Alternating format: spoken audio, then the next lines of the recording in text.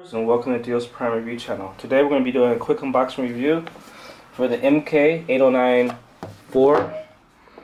and this is an Android TV dongle, Android quad-core Android TV stick, and it's a 16GB model.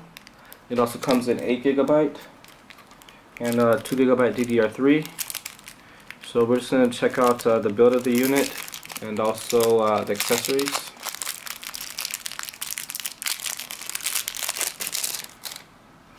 So here we can see that it has a micro SD card slot, power port, dual ports here, and it's a USB 2.0 host, full-size USB port here, and the HDMI. And this is actually the antenna. It's a nice design there, antenna. So nice little device there. Inside the box there is a wall charger. This is a European style plug. If you're in the US, it'll come with the flat pin US style, kind of like this. And if you're in Australia or UK, it'll come with your country's power plug adapter, free, only from Dio's Prime. And this is a 5V 2A charger. Here's a HDMI cable for plugging into the widescreen monitor or TV, HD TV. You can just plug that into there and then plug this into your monitor.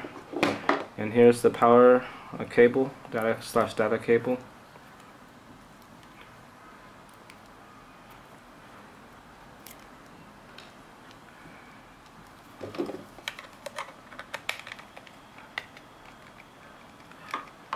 And just plug it in like that, and then plug this into the unit.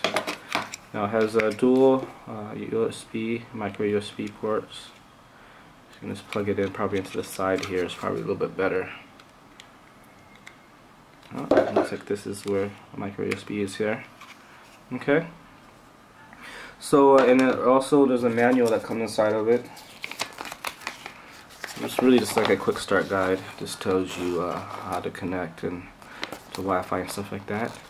And actually we're going to be getting ready for in-depth reviews, so we'll show you all that stuff anyways. So make sure to like our video, subscribe to our YouTube channel, and get ready for part 2 review. Make sure to there's also a link to this mk908iv inside of our YouTube video description.